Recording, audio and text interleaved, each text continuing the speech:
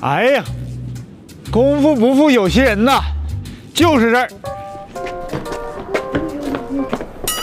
小九子，见我还想跑是不是？还想跑是不是？大明白，你看你越来越帅了啊！你少跟我扯那没用的，咱俩的事咋办吧？啥玩意儿咋办呢？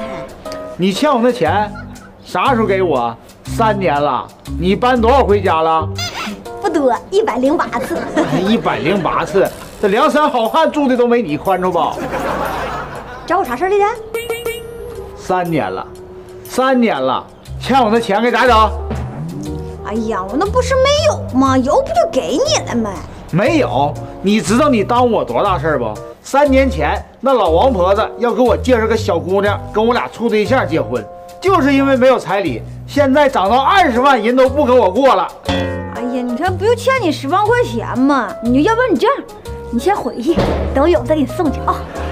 再等3年呢？啊，你今天无论如何你得给我想个办法。你老公呢？让他把钱给你还了。我哪来的老公啊？再说我有不就给你了吗？你这样大明白，你再给我2年时间，我攒够肯定给你送去。